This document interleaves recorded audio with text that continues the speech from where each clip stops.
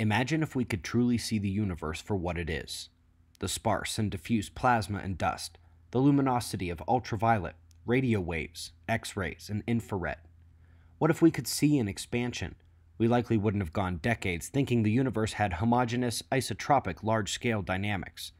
When we look into the heavens, combining our best technologies, this is often what we see: large-scale filaments of matter, strings of galaxies in the cosmic web, and yet with less than 10% of the radio range explored at modern-level technology, and with the low-surface brightness scopes set to invade this field of science over the coming years, they are certain there is so much more to see.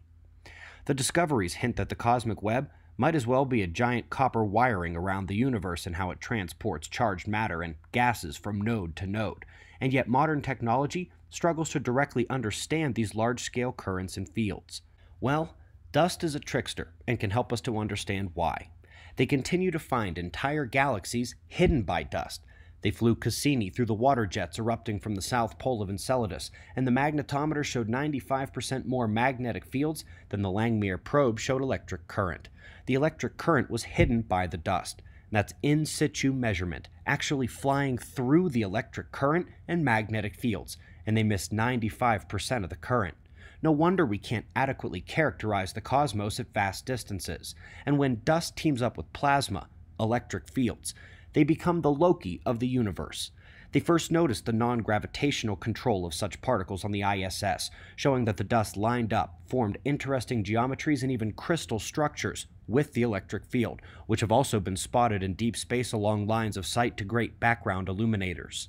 The reason we still need correction to major-scale maps and dynamics is because of these tricksters, and essentially, they're forming a kaleidoscope through which we view the heavens, around the sun, around the galaxy, around our local group, the local sheet, the dipole repeller, and around the filaments of current called the cosmic web. Dust also aligns with magnetic fields, further adding to the complexity of the puzzle we see in the sky. When considering the vastly important and yet to be fully realized role of plasma and magnetic fields in gravitational lensing, I'd say they don't have a real clue how far away some things really are. We are also approaching a point of ultimate irony in this field.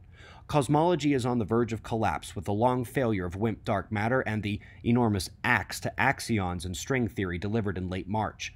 With the latest revelation this week about the matter-antimatter non-mirror symmetry, almost everything about their concept of large scales of distance and time is called into question.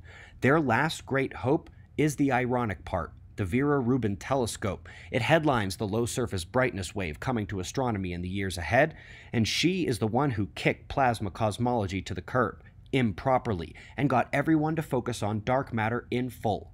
Her telescope is the one that will reveal enough missed material to make them finally reevaluate her mistakes. And even with that new material seen, we'll still have to work around the tricks that dust and plasma and apparently magnetic fields are playing on our eyes, telescopes, and satellites.